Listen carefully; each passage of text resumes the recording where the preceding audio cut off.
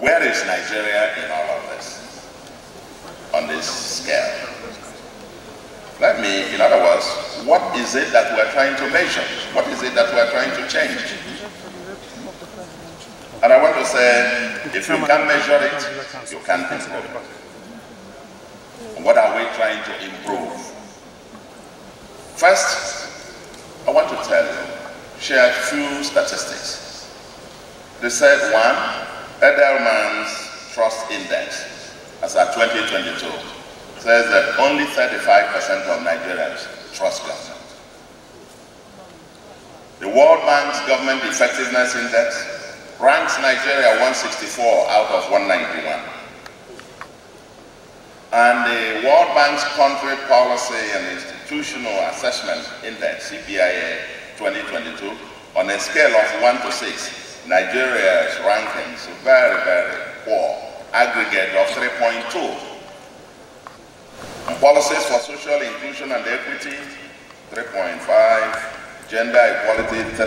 Equity in public sector resource use, 3.5. Building human resources, 3.5. Social protection and labor, 4. Policies and institutions. We have public sector management and institutions.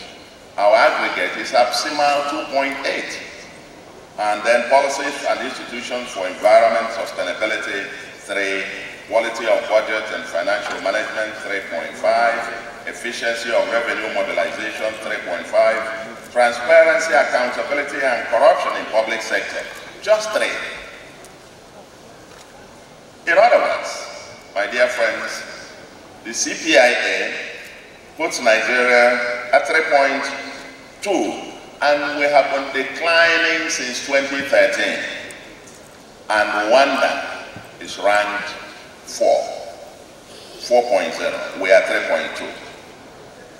And the question I want to ask, and I will be discussing, this might be part of my messages for this conference, whether there is a correlation between public trust on government plus this CPIA and government effectiveness rating and ranking on the one hand, and the ranking on the Fragile States Index. I don't know how many of you are familiar with the Fragile States Index, where Nigeria has been oscillating between 14th and 15th position in the world for the last decade, and categorized under the red alert categories of countries.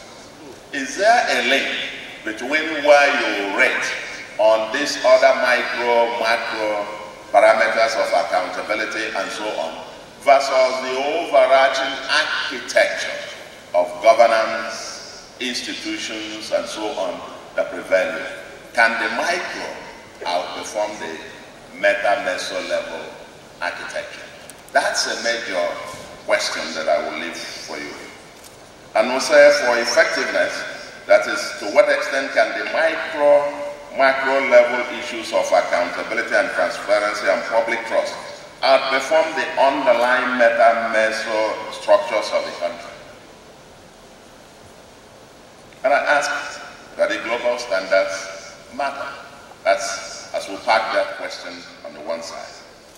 Of course, globally, as we've heard from the IFAD president, I mean, there are all manner of efforts, and I'm very glad that the accountants are focusing on inclusive development, much broader issue than the, nuts and bolts of having the balance sheets and so on matters.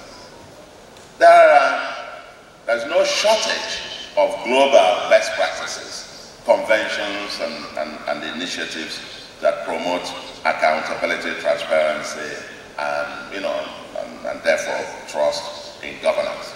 Open government partnerships, global initiative for fiscal transparency, global financial action task force, you know much about them. Access to information laws like freedom of information laws, whistleblower protection initiatives, global partnership for sustainable development, transparency international, extractive industries transparency initiative, UN Convention Against Corruption, global best practices for ease of doing business, and various ratings and rankings. Dozens of global ratings and rankings pertaining to good governance, accountability, transparency, and inclusiveness. There are just a plethora of them. You can dozens, and so on.